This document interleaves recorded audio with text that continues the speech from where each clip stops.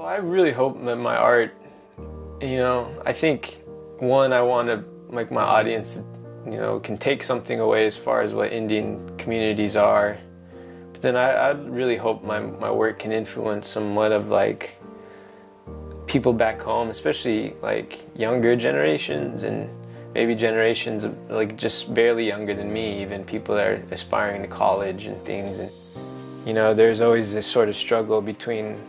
and there still is a struggle between traditional life and non-tradition, but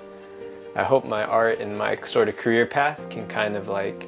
show that it's okay to pursue these things as a young Native person, whether, male or female or any way you want to identify, that it's okay to be yourself. And I think that's what that's what I hope I can kind of show too with my work.